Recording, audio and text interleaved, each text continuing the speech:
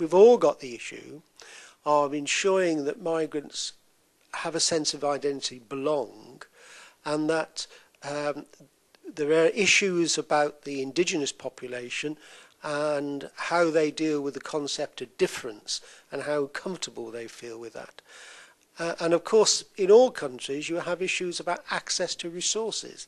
Housing came up time and time again in our discussions, but clearly access to education as well. And these are common problems in all countries, even if the manifestation of those problems is different.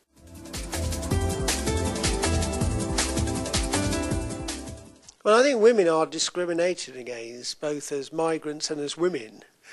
And they often find it difficult to participate in society because they're often stuck at home, obviously looking after children. And then you've got an issue of language. It's very important that people are able to communicate in the language of the host country. And often women who are at home don't have that. Their children do, but they don't. And so I think women, are discriminated against on a number of levels. On the other hand, women are great agents of integration because they can involve themselves in society in a way, or able to involve themselves in society in a way which often men aren't. So there's a sort of two-sided element to this equation.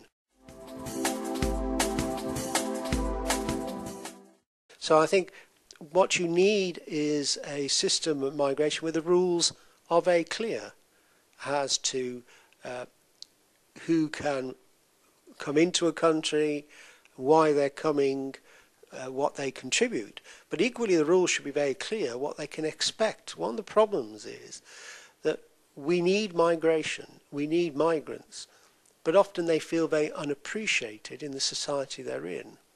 And in some countries, people are actually born in those countries still being treated as migrants. So those people feel as if they're eternal migrants. And that causes unhappiness and disillusion, which we've got to get away from. We've got to start to think in terms of integration as being something of the future rather than looking at differences of the past. We've got to be talking about our common vision of our society and where we want to go and how we can all contribute to that, and move away from the sort of historic difficulties that we've associated with migration.